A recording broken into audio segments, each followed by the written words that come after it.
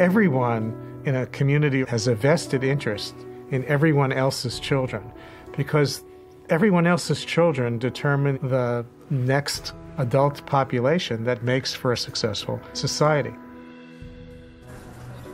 Built into our biology is the need to have responsive interactions with adults. Neglect for children is when they don't get what the brain is expecting to get, what the child is expecting to get, what we are biologically prepared and waiting for, which is input from those around us. It's this back and forth serve and return interaction that literally shapes the architecture of the brain.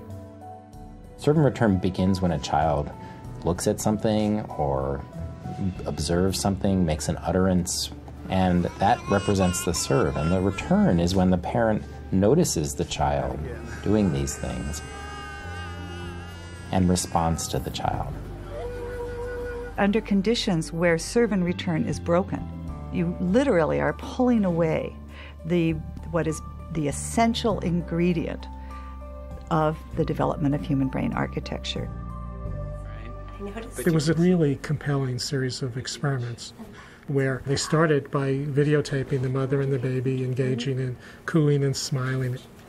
And then they asked the mother to basically put on a blank face and not respond at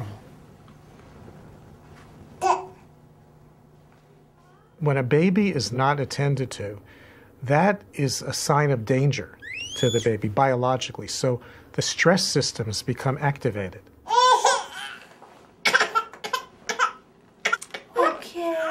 In a brain that is constantly bathed in stress hormones, not that's up and down, that comes with normal development, certain key synapses, the connections between nerves, fail to form, and critical regions of the brain.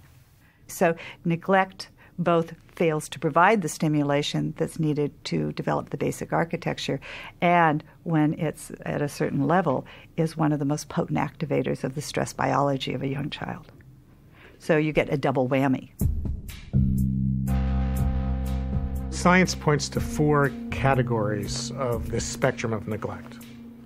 The first category would be what's called occasional inattention, where children experience responsiveness most of the time, but occasionally adults don't respond. There's no harm in that, and in fact, there's probably some benefit. A child can learn to self-soothe and explore the environment, and all of those opportunities build brain architecture. The second category, scientists would call chronic understimulation, is where on a regular basis, children have less interaction with the adults around them than is needed for healthy development. Those children typically, when provided with enriched learning opportunities and more typical levels of serve and return, will show catch-up. The third category is what science would call severe neglect in a family where not only are there prolonged periods of inattention and lack of responsiveness, but often also associated with not being fed enough, not being bathed enough, not having basic needs met. Neglect is a huge problem in the U.S. Children are much more likely to be neglected than they are to experience any other kind of maltreatment. We see the child really being at risk for much more substantial kinds of deficits down the road that don't necessarily get easily fixed or ameliorated. This is where we really need to think about more complicated and often more intensive strategies to help undo those effects. The fourth category, called severe neglect, generally found in institutional settings, is a result of children living in kind of warehoused type situation in orphanages. And it doesn't have to even be as extreme as orphanages. It can be experiences that are regretfully occurring in many, many parts of our country. Often institutional care in this country is under the euphemistic name of transitional care or temporary care or assessment facilities. If you think about what institutional or residential care would look like for an infant, where there's somebody new coming onto the shift every 8 hours, it really alters the development of the child's brain architecture and other aspects of the child's development. We have the potential to change children's developmental trajectories. Interventions can apply to parents to foster parents or adoptive parents, child care settings, Head Start settings, and other kinds of settings.